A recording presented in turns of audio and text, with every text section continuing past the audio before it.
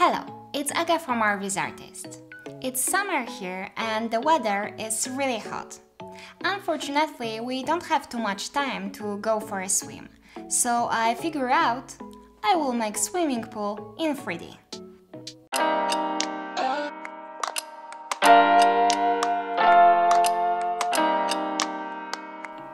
Today I will show you how to create a super realistic water like this. We'll add the caustic effects to achieve this level. Here is the image without the caustics. No comparison. Okay, I think we're ready to start. Here is the scene we're going to use. Lighting and materials are already set up, except for the water.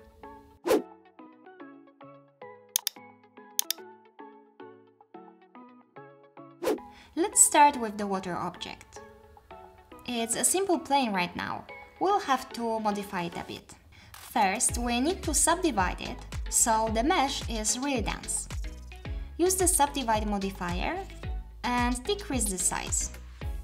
Be careful and don't use too small size, because it will crash your 3ds Max. Collapse it and convert to editable poly.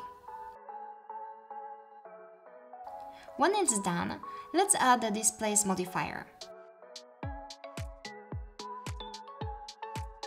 We need a map to make it work. I will use a noise map. I will plug it into the diffuse slot first to adjust it. Start interactive rendering and see how it looks.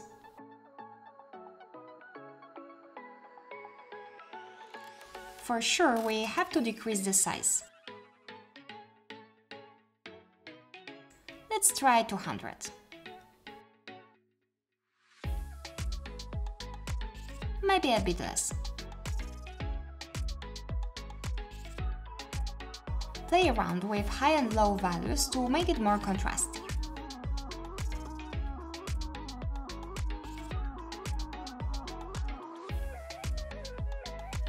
I will change it to fractal. I think it will look better. Lastly, let's increase levels.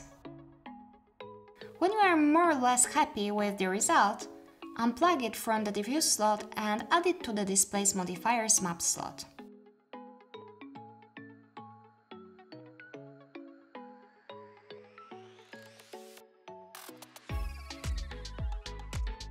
To make it work, we have to increase the strength value.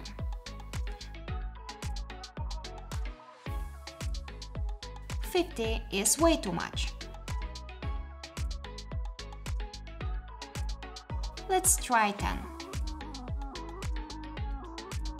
Much better.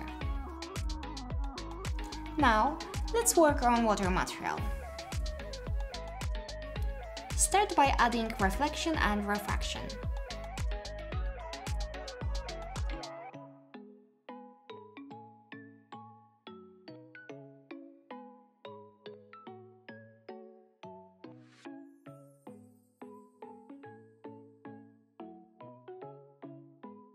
Change the diffuse color to black, as water has no color. To add a color, set up absorption color in the volumetrics and SSS tab.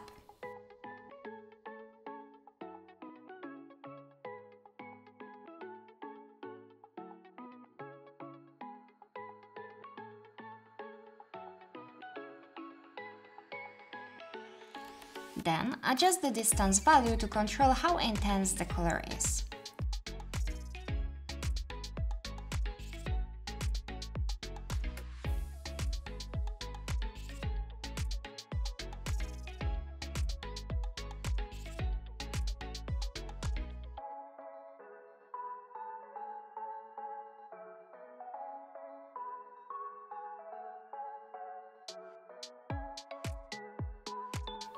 $2000mm looks good in my scene.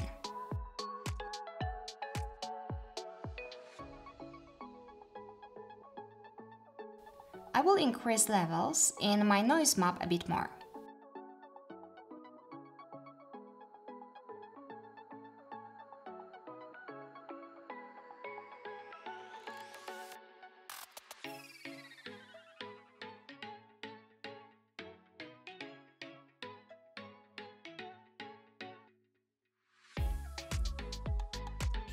Now the best part, Caustics. Go to the refraction panel in the materials properties and turn on Caustics.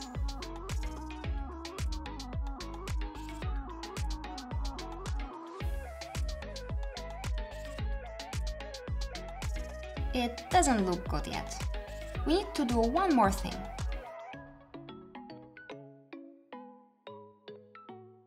Go to the render settings, performance, and enable Caustics.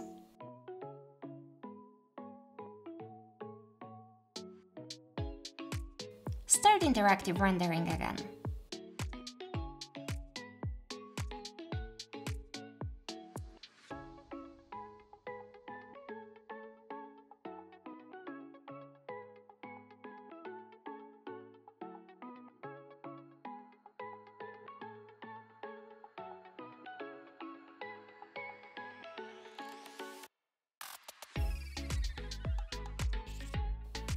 Now it looks awesome.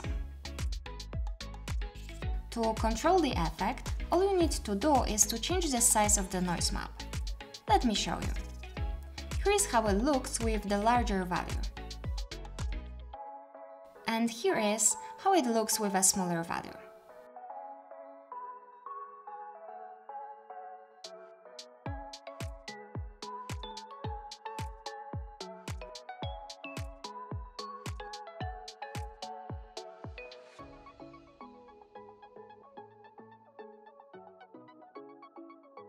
Around 200 looks best in my case.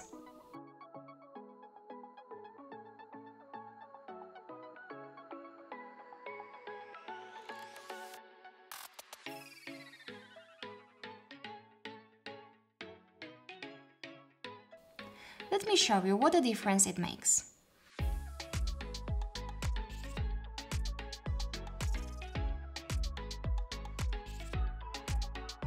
No comparison, and it renders very fast.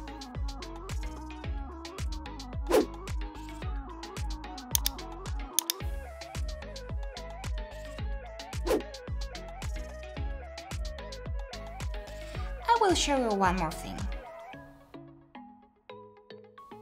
If you have issues and your caustics are not visible, make sure this option is enabled in your light.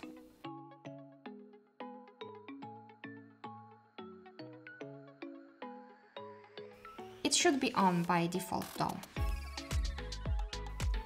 That's it.